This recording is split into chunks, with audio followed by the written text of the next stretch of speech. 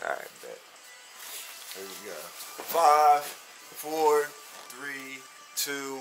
What up, what up, what up? It's your boy True Hill Ness back with another episode of Ness-XT, starring me. This is actually a special edition of Ness-XT where I'm reviewing the Takeover, the NXT UK Takeover Blackpool 2 special. And, you know, let's get right into it. The show overall was a very good show. I probably don't have too much bad to say about it, but that might change as I'm going through the show. So, you know, who knows? Right now, I don't have anything bad to say, but that's because I'm still off of, you know, just looking over the show as it was. But, again, that might change as I'm breaking down some of these matches and saying how I feel about things. So, let's get right into it. The first match on the card, it was, I'm sorry, before we even get into that, I'm not really an NXT UK watcher. And by not really, I mean I don't watch this shit at all.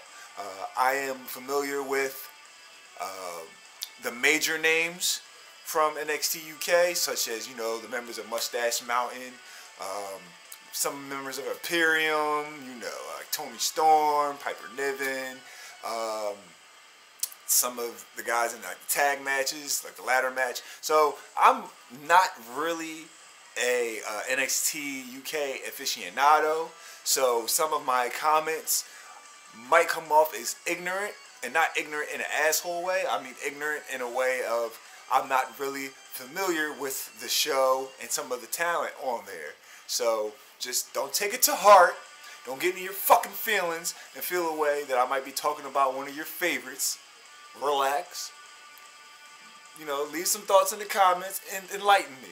After this show, I think I might start watching. Well, it was a takeover, so I don't think I'm gonna like.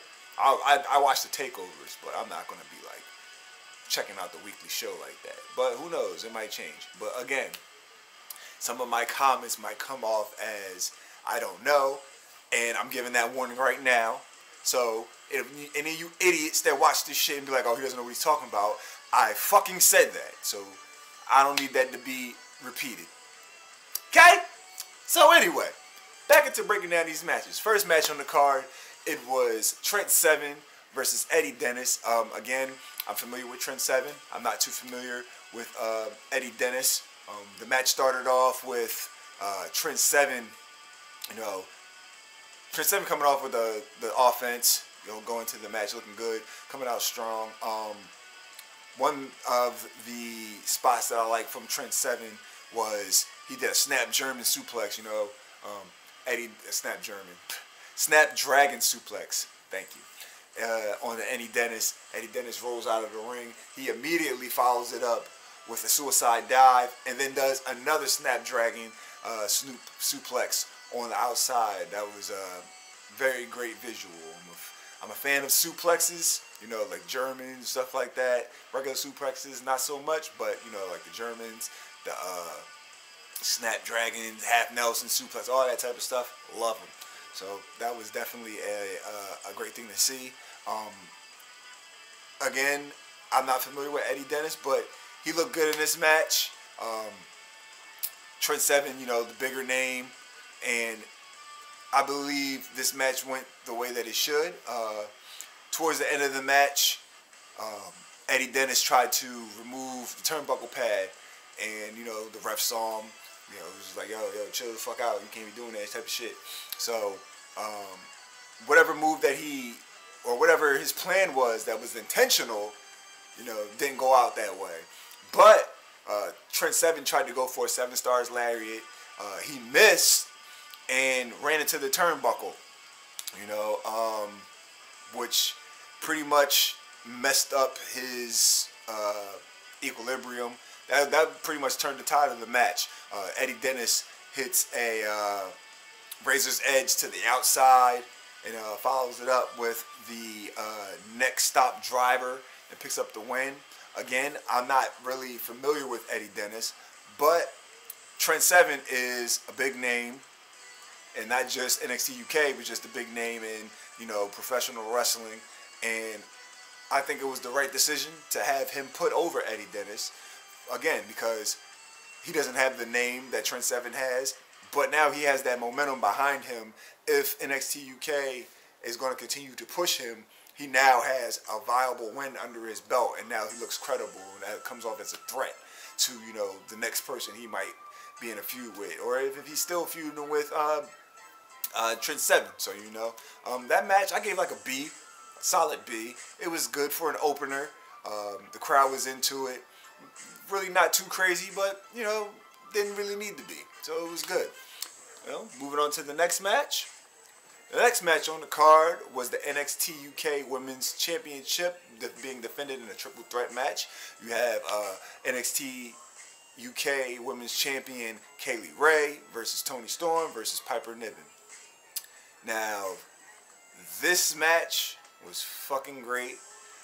Kudos to all three women going out there putting on a great match.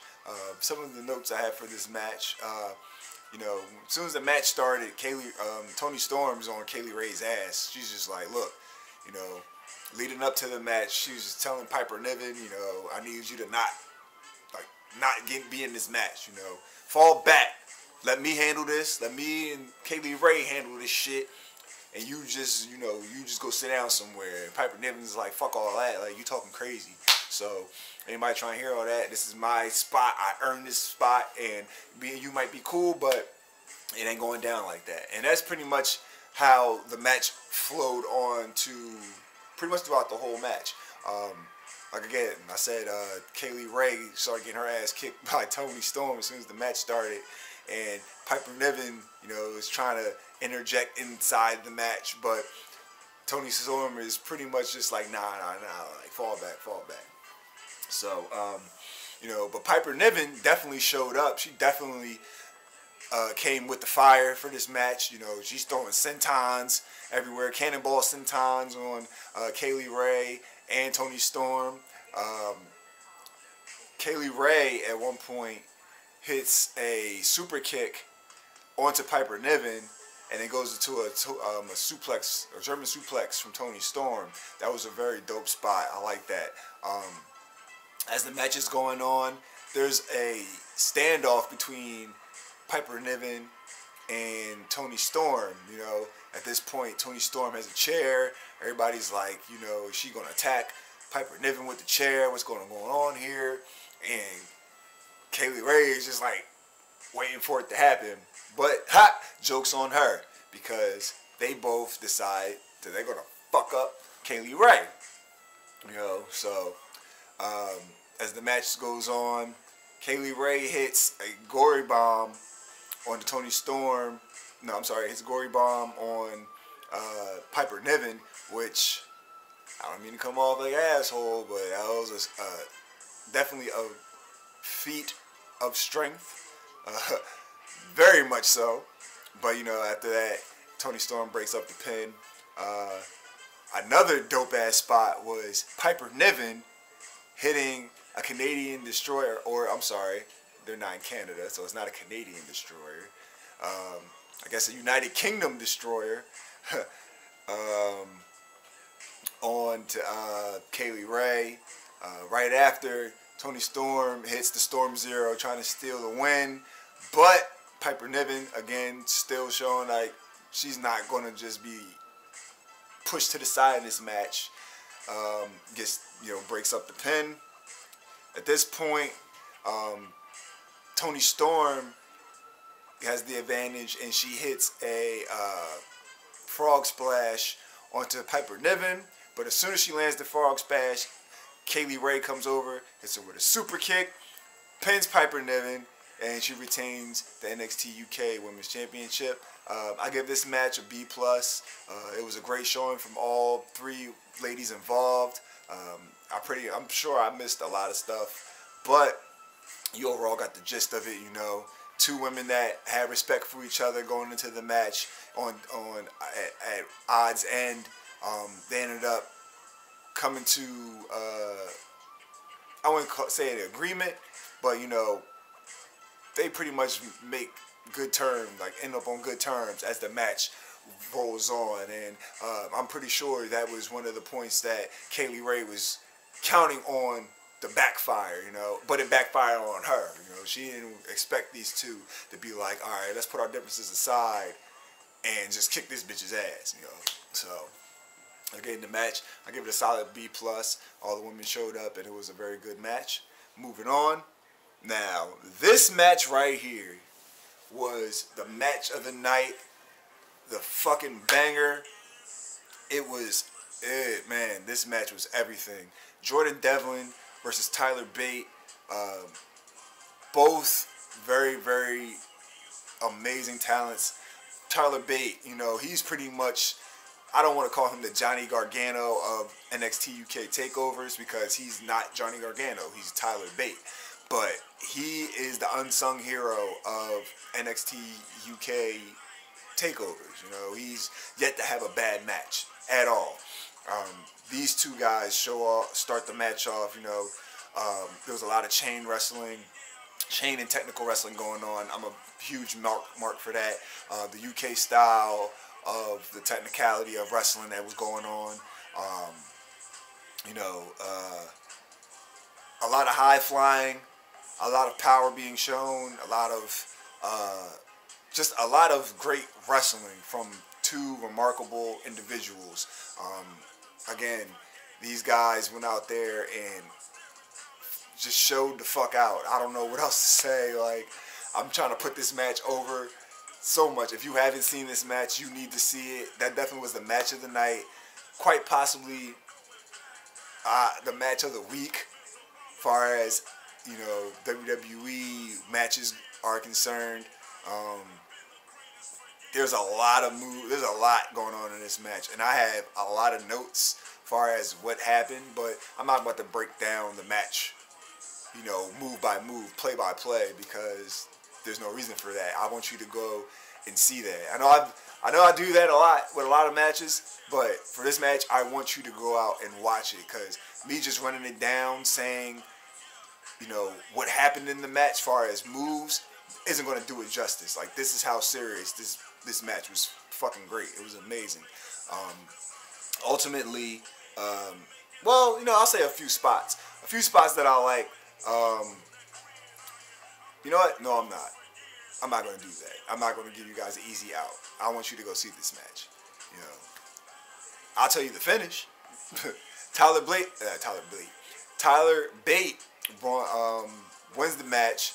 He had a springboard satellite DDT, followed up with the Tyler Driver 97, and then a twisting corkscrew splash, pretty much like AJ Styles' spiral tap that he used to do, and he gets the win.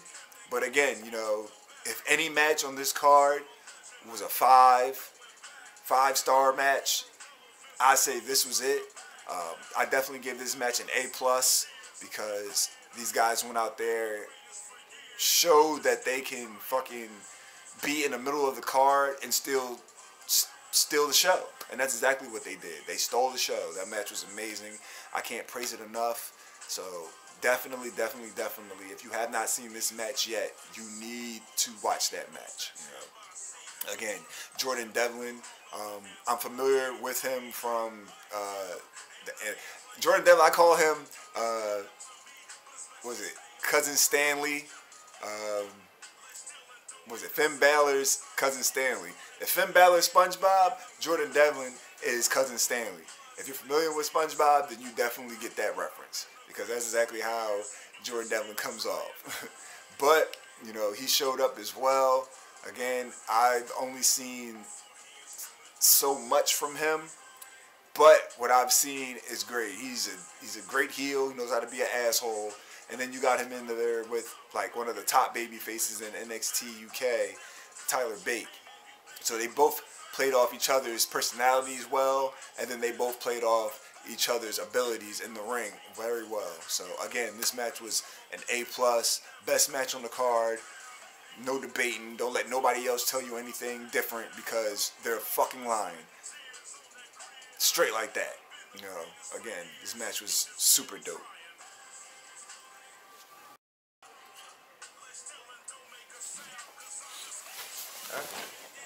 5, 4, 3, 2. All right. Next match on the card was the NXT UK Tag Team titles in a fatal 4-way ladder match. We had NXT UK Tag Team Champions Gallus, the team of Mark Coffey and Wolfgang, versus Flash Morgan Webster and Mark Andrews, versus Imperium, the team of Fabian Eichner and Martel Barthel, and the Grizzled Young Vets, Zach Gibson and James Drake. Now, again, I have notes for this match as well, but it was a fucking ladder match. So what was the point of making notes? There's no point in making notes for this match because it was just straight mayhem, you know. It was a ladder match that pretty much broke down into an unofficial TLC match, you know. They interjected tables and chairs. You know, at one point, Mark Andrews even brings out a kendo stick and he's beating the shit out of Zach Gibson and James Drake, to the point where the fucking kendo stick broke because he was beating them so fucking bad with it. You know, but again, this match had a lot of innovative tag team offense. I've yet to see a ladder match in WWE where guys use like the ladders themselves and, you know, each other to this degree. Like, there's been a lot of ladder matches in WWE. You know, specifically, we'll just, you know, I'll stick to the NXT brand. But these guys, all of these guys, all 16 of these, no, I'm sorry, 16. I can't count. All 8 of these guys, yeah, edit out that 16. All 8 of these guys, yeah, edit this part out. Now you can keep going with this. All 8 of these guys were so innovative in this match. Just the way that they used the ladders and the tag team offense, that it was just extremely, I don't know, with like I'm getting tongue-tied. I'm like kind of flabbergasted on how to explain it, because if you're familiar with tag team wrestling in WWE, you don't get this type of reaction from it. You get it, like, you know, NXT has great tag team wrestling, but, you know, you don't really get to see it far as much as you would like to. You know, like there might be 1 or 2 tag team matches that that'll happen a week on, you know, when that was two tag matches out of, you know, a 2-hour show. But this match was phenomenal. Like, I can't praise this match enough. Again, there was a lot of high flying, a lot of, you know, the hardcore aspect of the match was great. Again, it was a ladder match, but they brought out tables and chairs, just a lot of dope, crazy spots. But that's what you expect. That's what you would expect from this type of gimmick match. You know, I'm not going out there, I'm not expecting these guys to be doing fucking rest holds and technical wrestling, chain grappling, shit like that. No, they went out there and had a fucking spot fest, because that's exactly what this match was supposed to be, a fucking spot fest. And those spots and that mayhem and carnage that took place in this match made sense. You know, there was one spot where Fabian Eichner hits his patented springboard moonsault onto Flash Morgan Webster while he's laid out on the ladder. You know, guys just, oh, I'm sorry, and also Flash Morgan Webster and Mark Andrews, they do a double tandem flipping senton on this, I forgot who it was, but, you know, oh, I'm sorry, yeah, it was on the Wolfgang, I believe, because they tried to put Mark Coffey on a table, and him just laying on the table, the shit broke. They didn't even do nothing to him, it just broke while he was laying on the table. Again, a lot of innovative tag team offense took place in this match. If there was one match that you were supposed to see, it was Jordan Devlin versus Tyler Bate. If there were 2 matches you were supposed to see, it was that last match I just mentioned and this ladder match.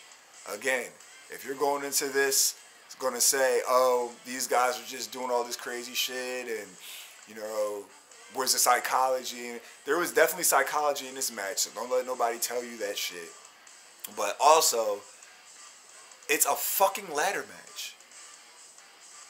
Pretty much hardcore. There's no rules. So why are you expecting them to be like doing all this technical shit? Don't expect that. You shouldn't be expecting that at all. So the match breaks down. The ending sequence of this match. We had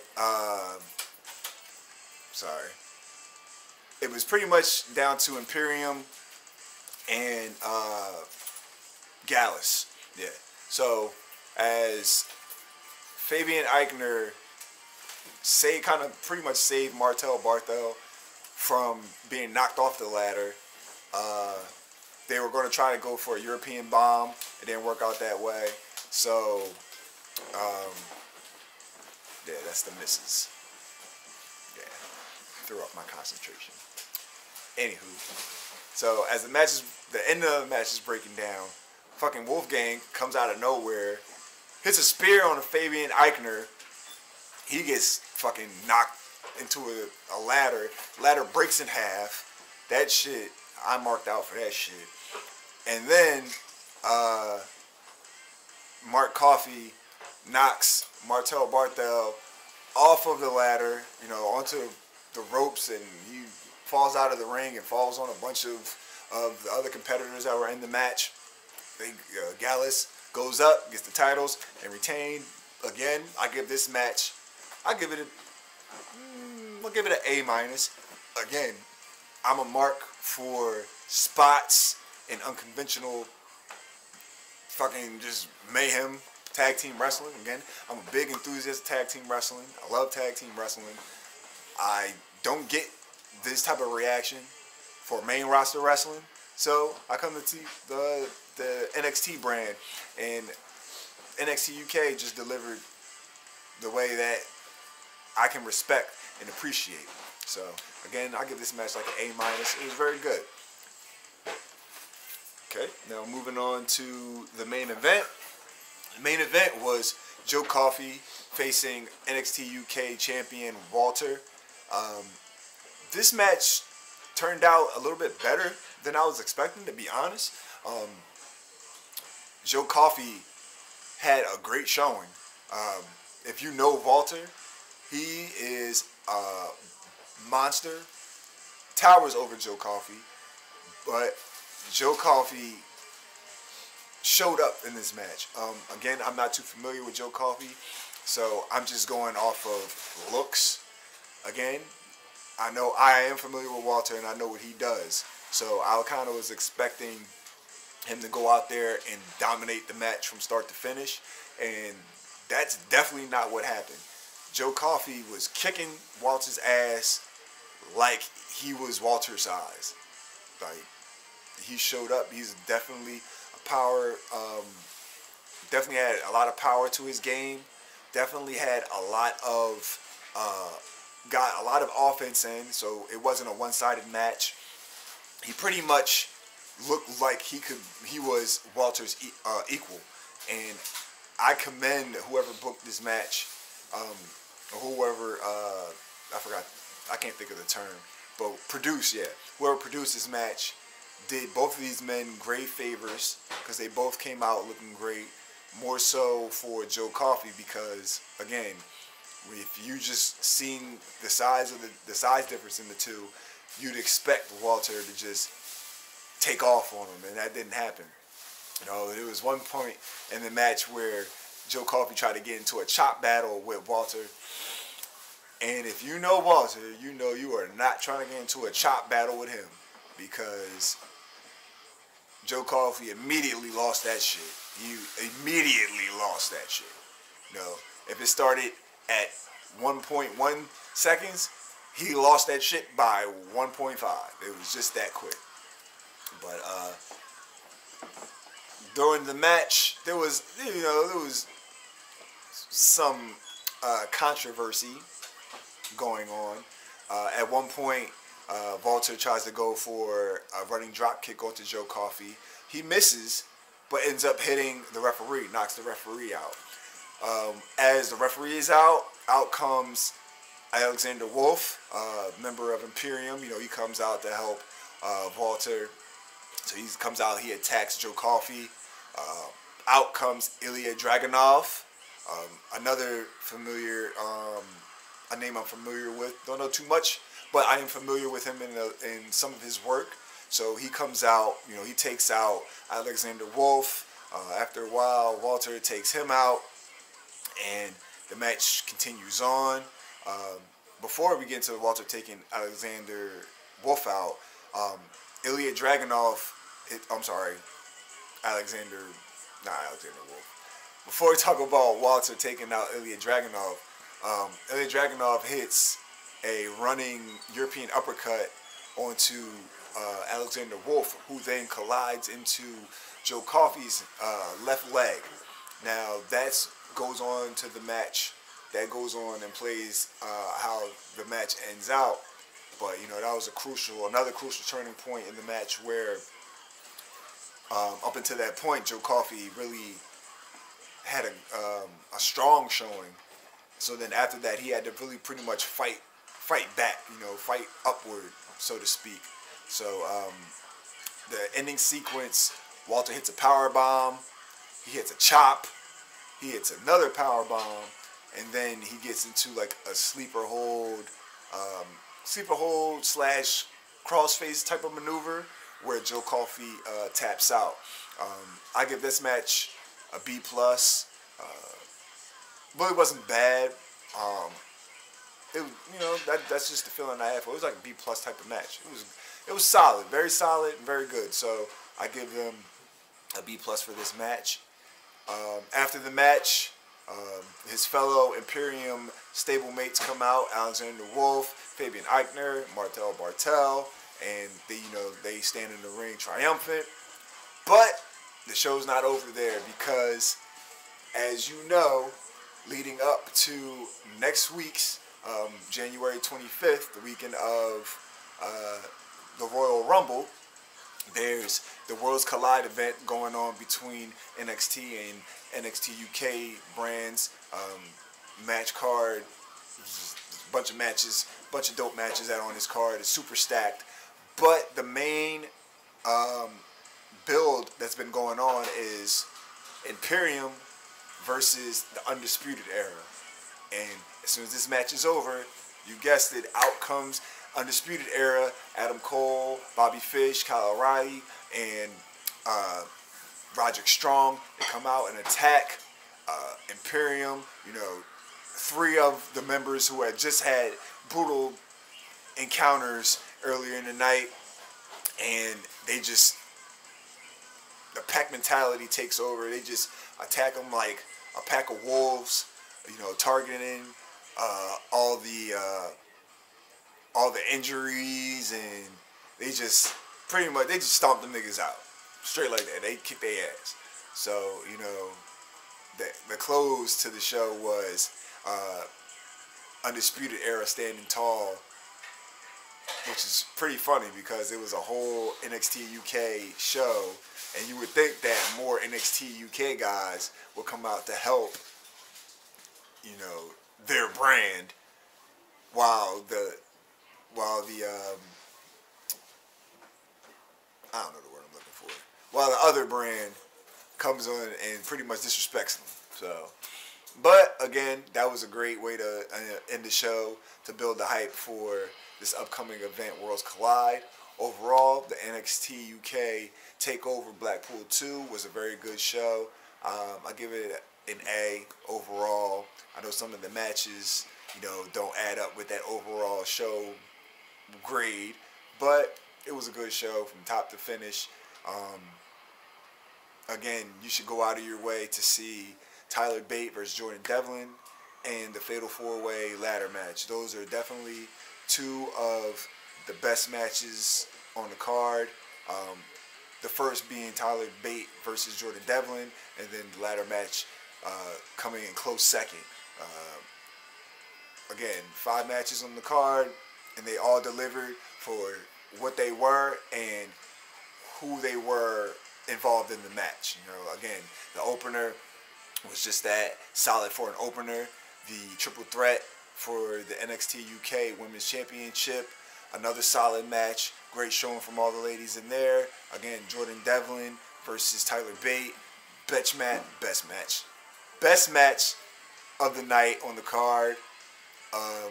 Again, the ladder match slightly following that. And then the main event with the main event payoff. You know, Joe Coffey didn't go out there looking like no bitch. And, while, you know, Walter won. Then you have NXT's Undisputed Era coming out, building to the next event, Worlds Collide. So, overall, the show is booked great. All the angles paid off, and we will see future angles being paid off. We might even see something come up with this next week's episode of NXT, so you never know. But this was my review for NXT UK's Takeover Blackpool 2. Drop a like on the video, leave your thoughts in the comments, and subscribe to the channel. And I'll be back for the next NXT UK special, because I don't really watch it. We don't do the weekly one. I don't watch it weekly, you know. Sue me. But this was Ness-XT, a special edition of Ness-XT, and we'll see you for the next edition of Ness-XT with our regularly scheduled weekly programming. So, boom.